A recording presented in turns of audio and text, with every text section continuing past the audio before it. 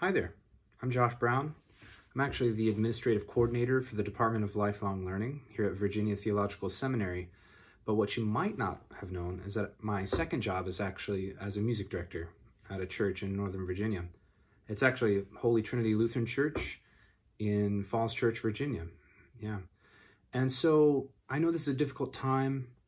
I don't know about you all, but I feel like we're kind of all figuring out how to pivot to live streaming or to doing things online or virtually in terms of our worship and our music program.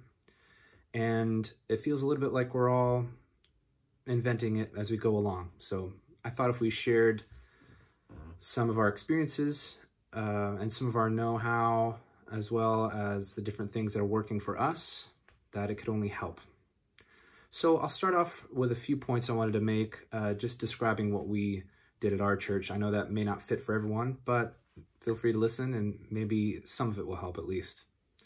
So one of the first things we did as a congregation is we pivoted to live stream right away once the church was shut down. We simplified things at first, maybe just one or two hymns. We tried it with a laptop in the choir loft on the Wi-Fi, which was shaky. Let's just say it didn't go very well. So a few things we've learned in the weeks since are, number one, in terms of technology, number one, your connection is really important. So if you're using Zoom or some other platform, Facebook Live, you want to have a solid connection. So you want to be hardwired through an Ethernet cable, not relying on Wi-Fi.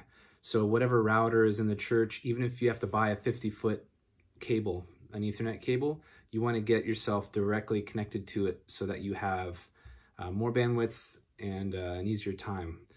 Another thing I would say is the camera, not so important. I mean, you could hook up a separate camera, but what you do want to do is not necessarily involve the microphone of a laptop or a phone, although phones are pretty good these days. I'm recording this on my iPhone, for instance.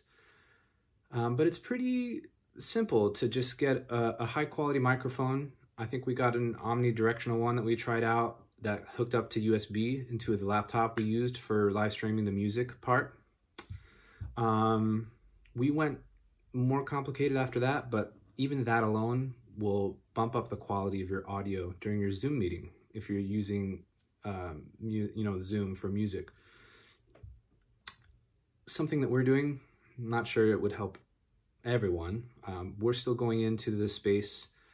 I know some sanctuaries are closed, but we're going in and live streaming the whole service and sharing the screen of the music department, which is I'm part-time there as the music director and choir director, and there's also an accompanist who's also part-time. So that's how it works at our church.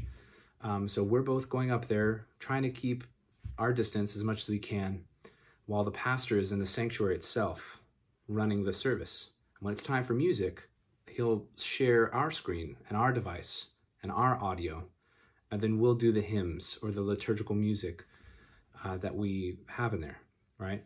So technically, we've set up a little recording studio up there. We have standing mics, we've got a microphone for vocals, we've got a keyboard that connects into an amp, and then that amp goes into a mixer, adjusted levels individually, and then that mixer through a USB connection, which eventually gets there. There's a little bit of a converter there needed to get into the laptop, goes directly into the laptop, and we found that works really well, right? And I know that might be unique. We found that with the standing mics on either side of the choir loft, it actually picks up the organ pipes too. We have a pipe organ. So between all of that stuff, we actually are still live streaming services every other week. One week is more traditional with organ and cantor, and the other week with our keyboard is more of a piano type of service. We usually have guitar and bass and more of a contemporary feel. So we're able to switch it up every other week, which provides some contrast, which works really well. Let's see, that's pretty much our technology setup. We're gonna keep doing that for the foreseeable future. One way that we are involving our congregation is by asking them to record music at home so that they can stay safe and still quarantine but still feel a part of the service.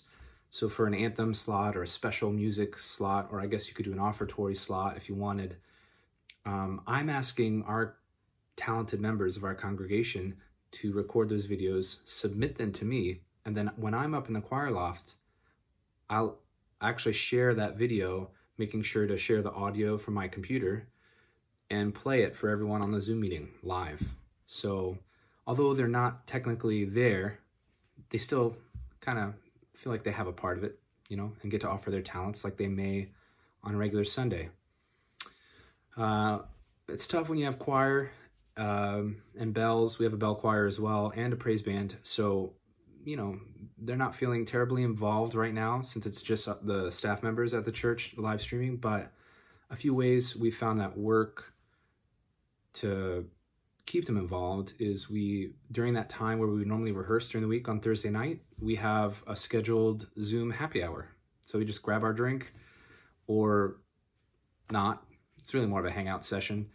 And we chat about how things are going, who's doing what, you know, just to keep that sense of community. Because, you know, being in choir or bells or the praise band, that is a sense of community, you know, and people come for that, not just their musical, you know, contributions. So, yeah, I'm doing a couple of experiments with the Acapella app where you get to have 4 different screens, where one person records one and the other person. So we're experimenting with that. We'll see where it goes. But so far, I think things are going pretty well. Obviously, it's a little scary making that switch. But I'm curious, what are you all doing? Let us know.